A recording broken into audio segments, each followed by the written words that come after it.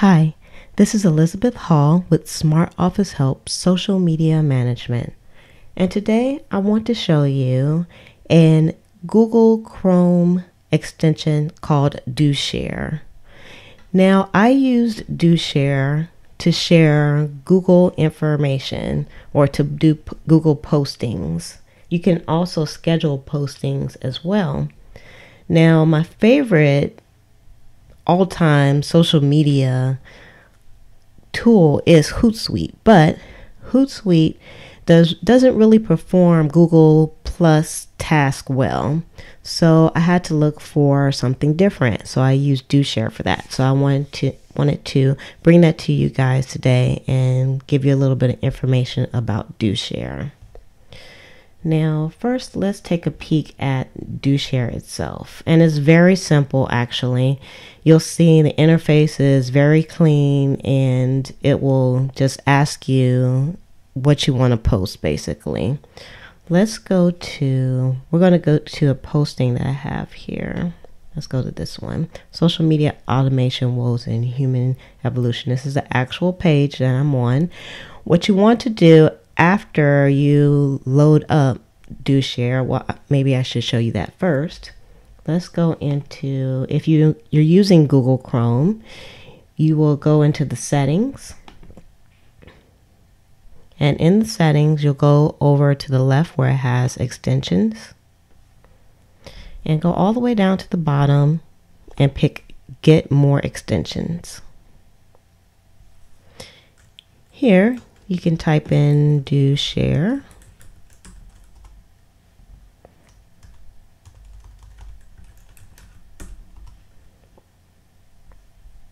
And here it is, DoShare. As you can see, I had to make that one word.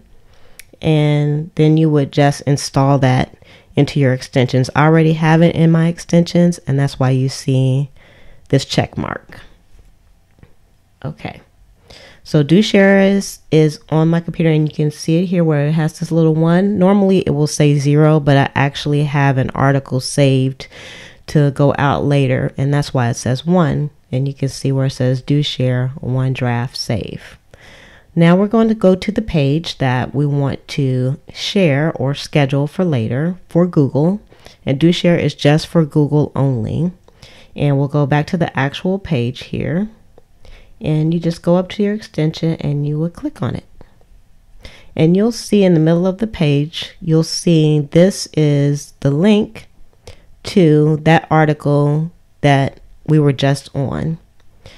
And you just click on that link, pretty much confirming that this is the one that you want. And you'll see it will come up with the headline, and then it will have like the first pieces of information from that page. You can remove the description if you want to. You can remove the image if you want to, but it looks better the way it is. Now, what I would do next, and I'm not going to do it right now because I want to keep this short, is I would actually cut and paste the actual article here, and then I would do a little bit of editing on here to send it out. You put your title here, you put whatever description. You don't have to put anything if you don't want to. It's going to put this piece in there for you. So in this particular instance, let's just go ahead and we'll just put this in as it is, and we'll see how it looks. And we won't put anything in the description. We'll just post this. We'll just share this. And if you look down here, you have some options. You can delete the post if it's not what you wanted. You can say send to drafts, schedule, or share now. Now, before you do that, let's just take a look at these little icons here. If you click this one where it has the check mark in the box, it's actually a poll. You can enact a poll on your post that goes to Google. Now, we don't want to do that, so we're going to remove that poll, but I just wanted you to see that there's an option. Here you can add a photo. You can add a link instead of the link that you chose on the page. So you can actually go to DoShare and you can share other links without actually being on that page. But being on the page is very easy and efficient. And then here you'll see like a little box, and this is actually my personal Google Plus account, but I have a couple of those. So if you select, you'll see here, it'll show you the other accounts that you have ownership on. And I'm going to choose SOH Social Media Management because that's where I want this one to post. And you'll see the picture change because I have different pictures. And we're going to go ahead and say share now. Now it's going to ask you to select circles because when I said it didn't go anywhere because before you hit the share now button, you have to select circles. So here's where you would select the circles, which is definitely something that Hootsuite does not have the ability to do. You can post things from Hootsuite onto Google+, but it doesn't give you the ability to pick the circles that you want. So we're going to pick public and we're going to pick the circles. And that's it. Oh, let's go back.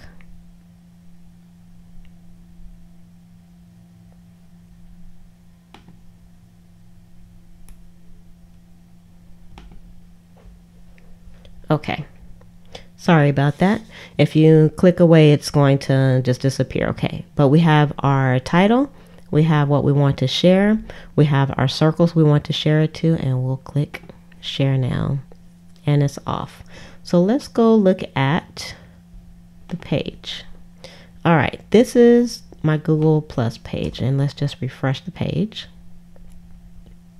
and you'll see this is where it posted. So this is it here. And as you can see, it doesn't really post a description. So you really want to put something in your description. Although it shows in Do Share, it doesn't show in the description. And also one more thing that I wanted to show you on this is if you look here now, I have a little icon that is active because I have that Do Share on my extensions on my Google Chrome. It allows me to also share posts this way, so I can save them for later and schedule them for later, which is something that Hootsuite definitely doesn't do. Now I'm a proponent of Hootsuite, but in this case for Google Plus postings, I always use the Do Share. All right. If you have any social media related questions for me, please leave those in the comments below. Also, please make sure that you share this video and rate this video at the end. With that, go out and grow your networks using social media. Have a great day. Additional social media tutorials are being posted weekly. Subscribe for future updates so you don't miss out. You can also check out past videos. I encourage you to share them with your friends, followers, and fans.